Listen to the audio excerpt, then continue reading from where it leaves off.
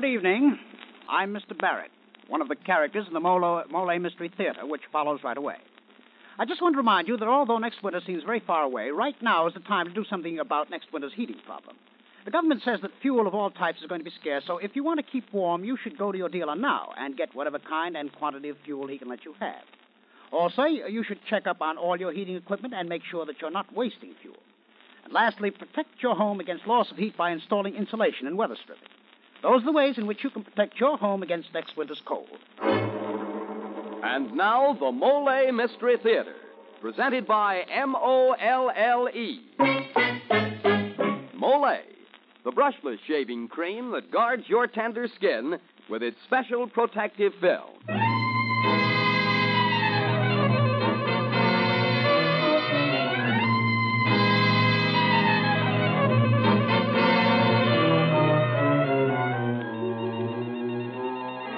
Good evening, ladies and gentlemen. This is Jeffrey Barnes welcoming you to the program that presents the best in mystery and detective fiction. Tonight we bring you an unusual tale of the supernatural by Oliver Onions entitled The Beckoning Fair One. It is a gripping study in human terror, the eerie story of a strange rebellion and the terrible consequences that followed. So here it is, The Beckoning Fair One.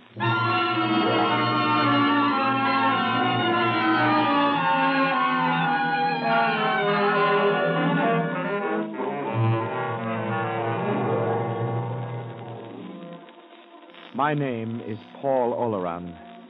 I'll tell it from the beginning, just the way it happened. I don't ask you to believe it. Just listen. I was working on my new novel, Romilly, when I decided to move. I looked over a couple of places and finally discovered one I liked. Of course, it's not a new house, Mr. Oleron, but we'll do the place over for you any color you like. They're certainly quaint-looking rooms, aren't they? Plenty of atmosphere here. You writers will have your atmosphere. Are you sure you won't reconsider about taking the whole house, I mean? You never know who might rent the other floors, you know. Well, if you don't mind my saying so, Mr. Barrett, you're not likely to have many people interested in living in this old relic. Oh, it's not as bad as all that. But I rather like the idea of being the only tenant in this venerable mansion. Just as you like, Mr. Oleron. Leave it to me, Mr. Barrett. I'll make my corner of it cozy enough.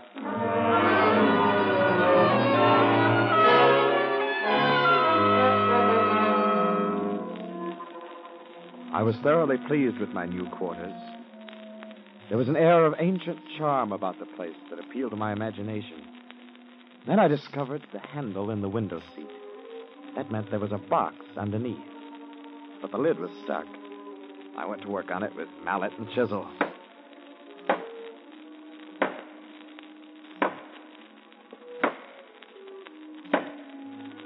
The paneling rang and vibrated. The whole house seemed to echo. Finally, I loosened the lid and pried it out.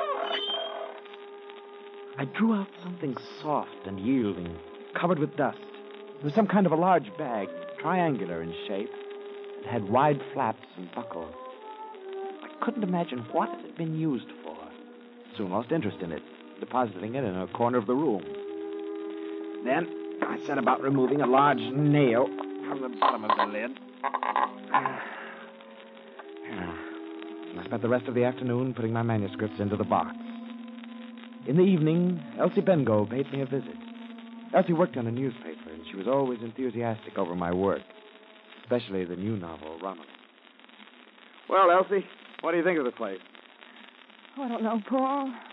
I like the last place, in spite of the black ceiling and no water tap. How's Romilly coming? Not very well. Are you stuck? Yep. Can't seem to get on with it. Paul, would you like to read me some of it? You don't understand, Elsie. I haven't done any more on it. Not a line. Paul, you're joking. Perfectly serious. I'm even considering scrapping the whole 15 chapters and starting over. Making Romilly a different type of woman. You mean you're really going to scrap those 15 chapters? You seem more concerned about it than I am. Well, maybe I am. You've got what you've been working for almost within your reach. A novel that'll make you famous. You do have a lot of confidence in Romilly, don't you? And now you just want to scrap the whole thing. Paul, it's unforgivable. Oh, what's the difference, Elsie? The important thing is I'm happier here than I've been for a long time. I'm sorry. I didn't mean to let you. It's just that... Well, I feel so close to Romilly. Paul, what's this thing in the corner here? Suppose you tell me. Why, it's a harp cover. What? It's a harp cover. It's been used to wrap up a harp before putting it into its case. Oh, it must be a very old one. Oh, thanks for solving my mystery. Paul? Hmm? Paul, who lives in the rest of this house? Nobody. I'm the only tenant. Paul, Yes? may I tell you frankly what I feel about this place? By all means. You'll never work here. Why on earth not? I don't know why. But you'll never finish Romilly here.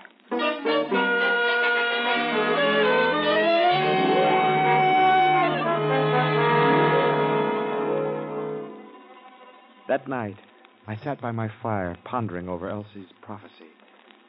I looked around the room. It filled me with a sense of calm I'd never known before. The more I thought about Elsie Bengough, the more I became convinced I would have to destroy those 15 chapters. Unwittingly, I'd put too much of Elsie into my character of Romilly. And those qualities I disliked in Elsie Bengough, I found objectionable in Romilly. Then I became aware of the dripping water tap in the kitchen.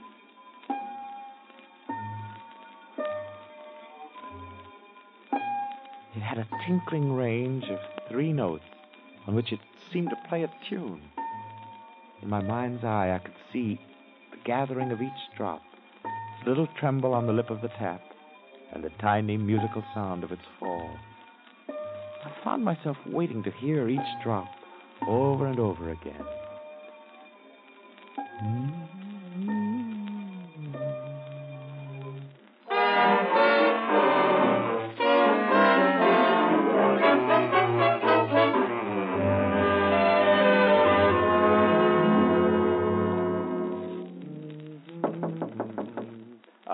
Come in. Good morning, Mr. Oleron. Have a good night's sleep. Oh, the best, Miss Grayson, the best. You sure I'm not putting you out any, asking you to come over every morning and get my breakfast? I don't mind it a bit. What's a caretaker's wife for if not to take care of things?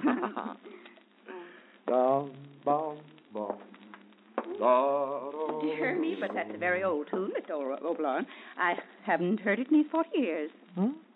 What tune? Oh, the one you was humming. It's called the Beckoning Fair one. Sing it for me. Dear me, I haven't got any voice, but if you want, it went something like this.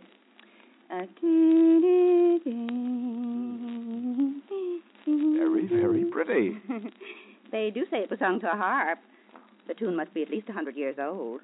And I was humming it? Indeed you were. It's odd. I thought I heard that tune last night, dripping from the kitchen faucet. Silly idea. A faucet singing.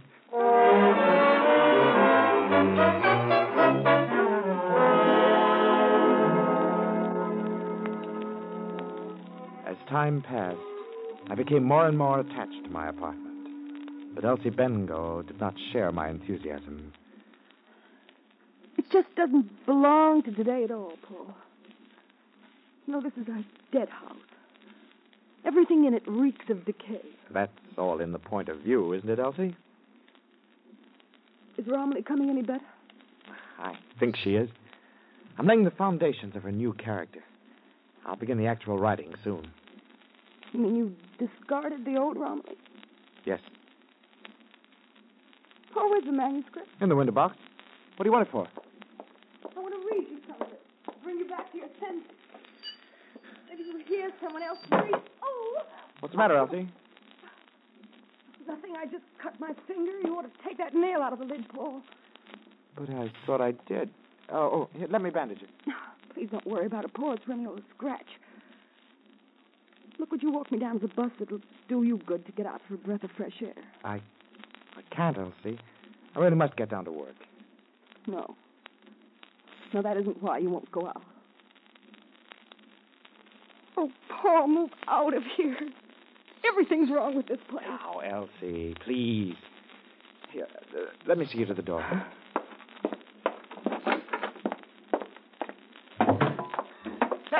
Elsie! This step.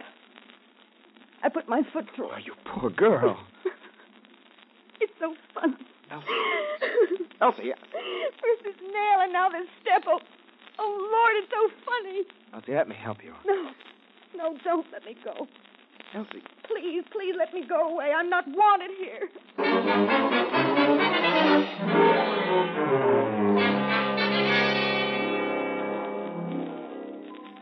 Alone that night before my fireplace, I found myself considering Elsie's two accidents. I thought I'd removed that nail from the lid of the window box.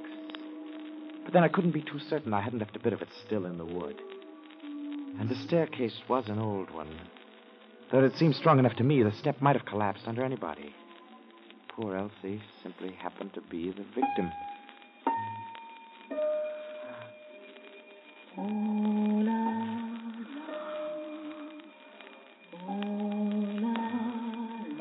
Now my imagination was beginning to play tricks with me. I actually fancied I heard my name in the sound of the dripping water tap. I laughed at myself. That's what came of too much thinking. Suddenly, I stopped laughing. I heard a rustling sound. It seemed to be coming from the center of the room. For a moment, I couldn't identify it. It was a long, sweeping sound, a faint cracking in it. What is it? What's there? Who's there? That sound. It's a woman combing her hair. I've got to get out of here.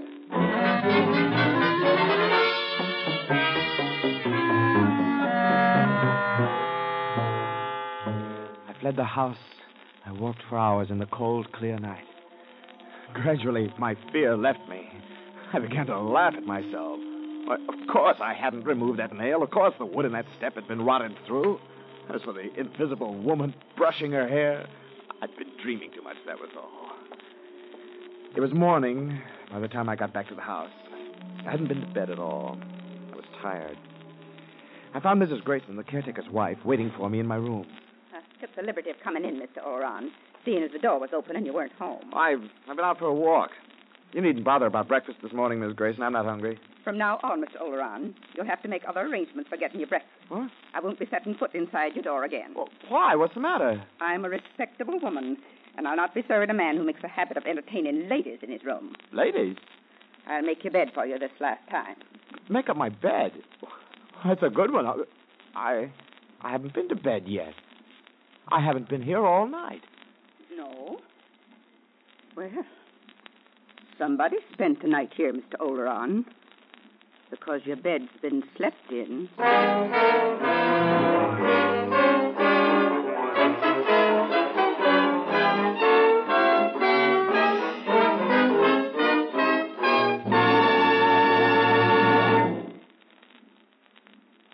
Well, mystery fans, do you think Paul Oleron's house is really haunted?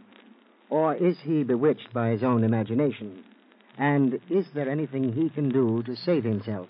Yes, Mr. Barnes, there is. Listen to me. I was once bewitched, but I was saved by a magic word. A magic word? What word? Listen, my face was bewitched. Every time I shaved, I used to get invisible little nicks and scrapes. But then I learned the magic word. Mollé! Well, gentlemen, there is something magical about the way Mollé protects your face against irritating little nicks and scrapes. But there's a common sense reason behind it. You see, Mollé has a special protective film, a slick, smooth, moist film with more real body and substance than light, fluffy cream. Mollé gives your razor something to ride on. Your razor rides along smoothly from the first stroke to the last without pulling or tugging at your whiskers. And then your tender skin gets the very best of protection against aftershave burn and irritation. Mollé is made with ingredients of assured quality, ingredients that meet the official U.S. pharmacopoeia requirements for medical purity. So, gentlemen, try Mollé, the brushless shaving cream that puts face protection first. And now back to Jeffrey Barnes and Act Two of The Beckoning Fair One. Paul Oleron, writer, had not been in his new living quarters long before strange things began to happen. Nails put themselves back into the wood. A leaking water tap played an old tune, and an invisible woman appalled Oleron's soul by combing her hair. He has just returned to his rooms after spending the night walking the streets and contemplating the Beckoning Fair One.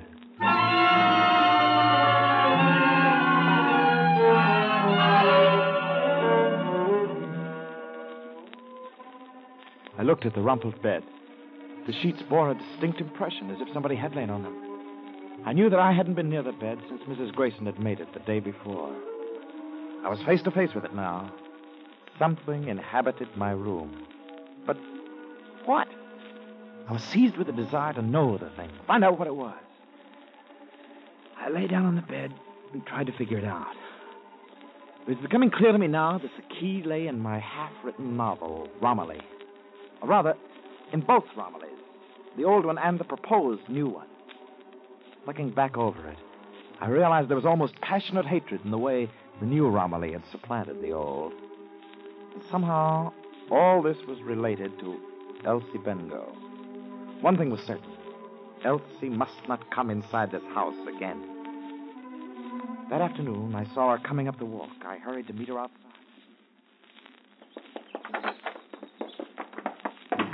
I'm sorry, Elsie. I'm just going out. I've got an appointment downtown. You want to walk along with me? Paul, you haven't any appointments. You just don't want me in the house. Well, I only wanted to tell you that everything's over between us. Oh, Elsie. Let me finish, Paul. Something strange is happening to you. Please, Elsie. But if you ever need me, Paul, somehow I'll know it. And then I'll come.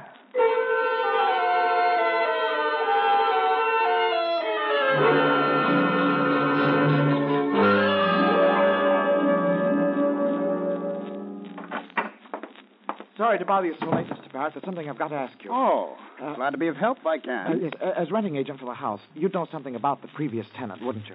Yes. The last tenant in your rooms was an artist by the name of Madley. He seldom went out of the place.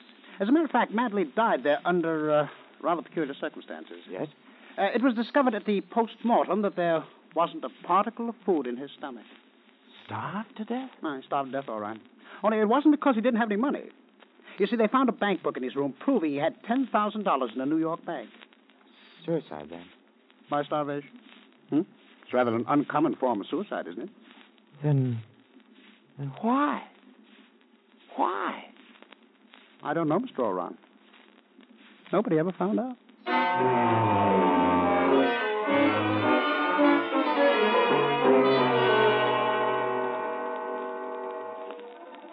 I returned to the house. That there was a strange presence there, I was convinced.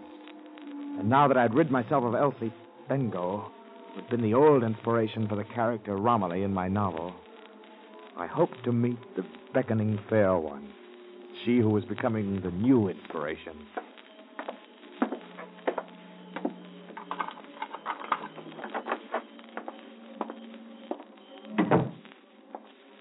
Once inside, I had to be calm. Convinced her that I didn't care whether she appeared or not. I lit a candle in the bedroom, drew down the blind, took off my coat, and stooped to get my slippers from under the bed. I straightened up. Reflected in the mirror, I saw a gleam of light in the center of the room. It moved up and down through the air. It was the reflection of the candle on my comb. And each of its downward movements was accompanied by a silky, crackling rustle. I went into the living room and returned with the manuscript of the old Romilly. The combing stopped immediately. I was no longer aware of the fair one's presence. As I thought. She's just jealous. Jealous.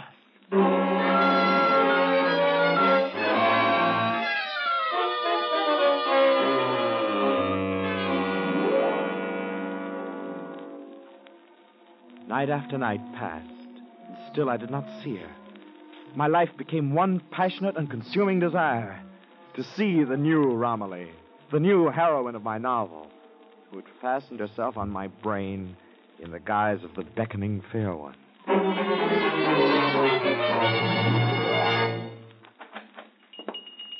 Yes, sir?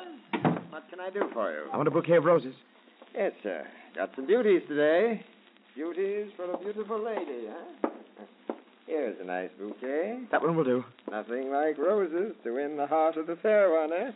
What'd you say? I was just making conversation. You said something about the fair one. Just a manner of speaking, sir. I didn't mean any offense. Oh, of course not. I'm sorry. I'll take those flowers now, and I want you to deliver a bouquet of these to my house every morning for the next 2 weeks.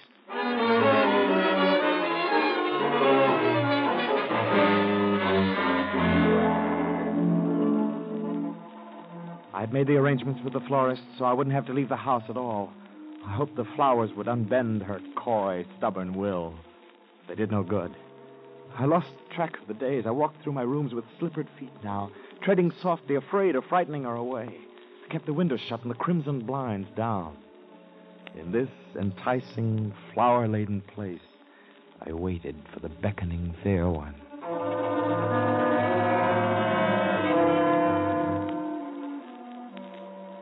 I searched my mind for some reason why she held herself back from me.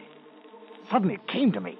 The manuscript of the old Romilly, those 15 chapters. I was a fool to think that the new Romilly would show herself to me as long as there existed evidence of my former attachment. I took the manuscript from the window box and was about to throw it into the fire. No! Who's there? It's Elsie. Go away. I can't see you now. Please let me in, Paul. No. Paul, you're in trouble. I know you are. I'm all right. Go away. Paul, I only want to help. I promised I'd come if you needed me. Paul.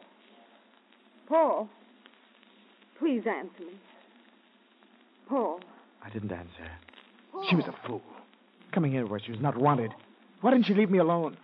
Her voice only irritated me. Soon her calling stopped. I heard her footsteps going down the stairs.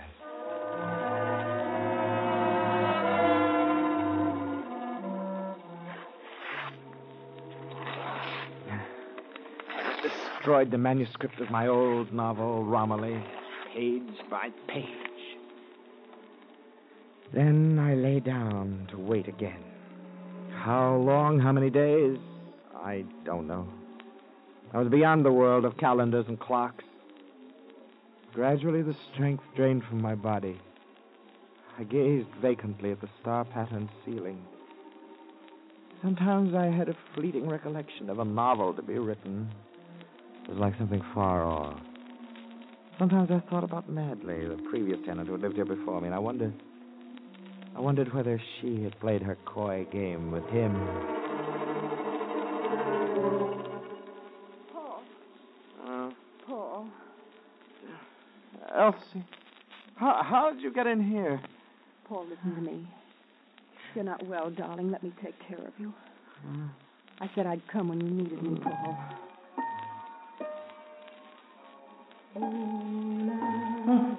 Wait.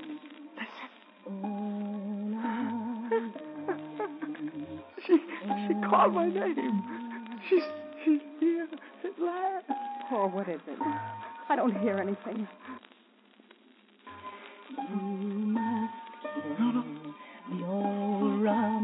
Elsie, get out quickly. No, I won't leave, Paul. Elsie, you must kill.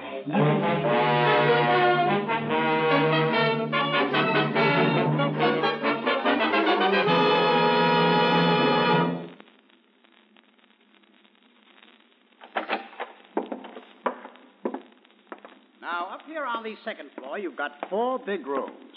Plenty of light and air. Certainly a quaint-looking place. Say, isn't this the part of the house where that writer lived, the one who's being executed tonight?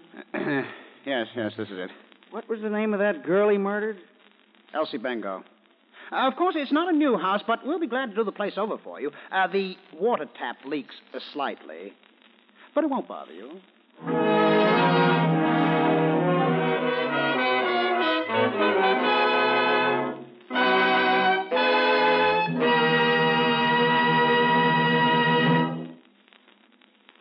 And so we have heard how the strange voice of an unseen woman drove Paul Oleron to commit a murder. Yes, Mr. Barnes, the voice gave him evil advice. But now, listen to a voice that gives helpful advice. Mollé. Mollé. Mollé puts face protection first. Yes, gentlemen, Mollé does put face protection first. It guards your face against annoying little nicks and scrapes because it's got a special protective film, a slick, smooth film with plenty of real body and substance. Mollé gives your razor something to ride on. Your razor rides along smoothly from the first stroke to the last, and you get a close, clean shave without any pulling or tugging at your whiskers. You'll find that your shaves will get better, better, and better when you use Molle. Mollé, the brushless shaving cream that puts face protection first. This is Jeffrey Barnes again, ladies and gentlemen, inviting you to be with us next week when we will bring you L.A.G. Strong's dramatic story of premeditated murder entitled Breakdown. A man is caught in the complicated web of a love triangle, which he realizes is slowly driving him insane. He attempts to solve his problem with a carefully planned murder, but it comes to a disastrous climax. So, mystery fans, be sure to listen next week to L.A.G. Strong's compelling adventure in crime, Breakdown.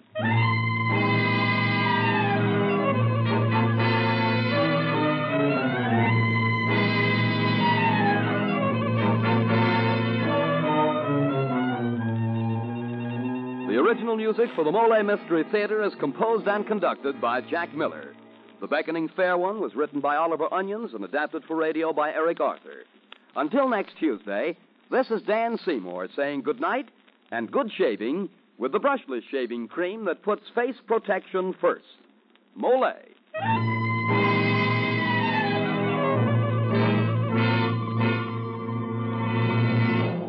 Are molehills mountains to you? Are you too tired, too weary to face daily problems? Then listen. Doctors may find that your fatigue is caused by a borderline anemia. Yes, a borderline anemia resulting from a ferronutritional deficiency of the blood. Decide now to throw off depressing fatigue with the help of ironized yeast tablets. They're formulated to overcome borderline anemia by helping to build up red blood cells. Take IY, ironized yeast tablets, to get more vigor, more drive, more energy.